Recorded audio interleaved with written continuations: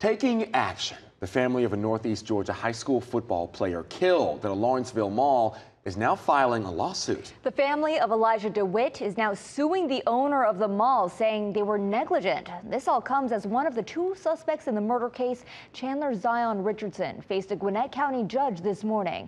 19-year-old Richardson and 18-year-old Kimari Bryan are accused of killing DeWitt. Atlanta News First reporter Amanda Rose is following both the criminal and the civil cases tonight, as this family hopes change will come out of their loss. That's right. The family's attorney says that there is a substantial history of crime on the property where that fatal shooting took place, and why the property did not take reasonable measures to protect its visitors is the heart of their lawsuit. So your client being here for purposes of arraignment. I feel like God has put in me with a tragedy has now come a responsibility. Dawn DeWitt wants to ensure no family has to endure the pain that she feels, the pain of losing a child. Her 18-year-old son, Elijah DeWitt, was shot and killed during an argument outside a Gwinnett County mall in October of last year. 19-year-old Chandler Zion Richardson and another teenager, 18-year-old Kimari Bryan, are accused of killing DeWitt. Defense of malice murder.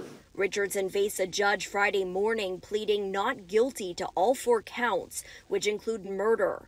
But the family tells us the criminal case doesn't go far enough. There's a reason that it doesn't happen, that these crimes don't happen in other places. The family, represented by attorney Michael Rafey, has decided to sue the property where the fatal shooting took place, Sugarloaf Mills Mall in Lawrenceville, for negligence. The suit is filed against the Simon Property Group, which owns the mall, Allied Universal, and Dave & Buster's for failing to provide adequate security to keep DeWitt safe. Can there be more cameras?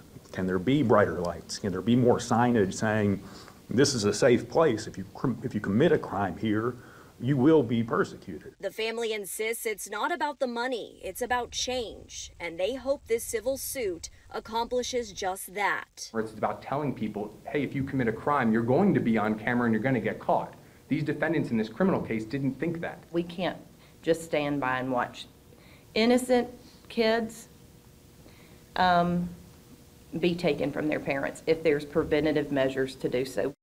We did reach out to all 3 entities named in that civil suit, and when we hear back, we will update you. In Gwinnett County, Amanda Rose, Atlanta News First.